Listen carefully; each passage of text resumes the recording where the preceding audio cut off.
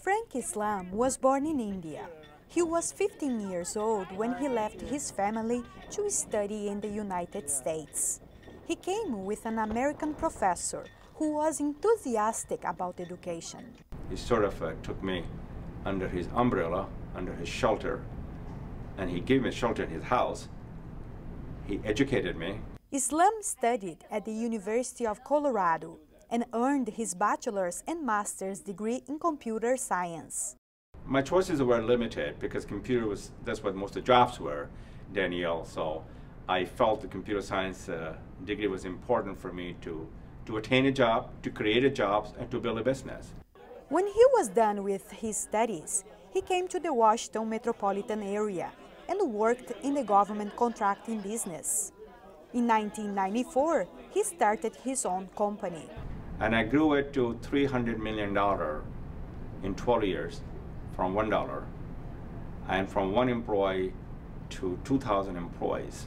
The company was sold in 2007 for several $millions.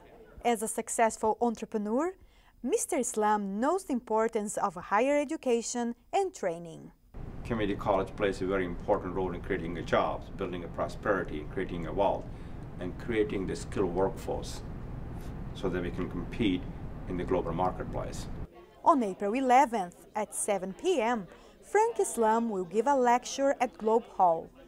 He will talk about the global economy and his book, Renewing the American Dream. This book is about defining the America, how to be competitive in the 21st century.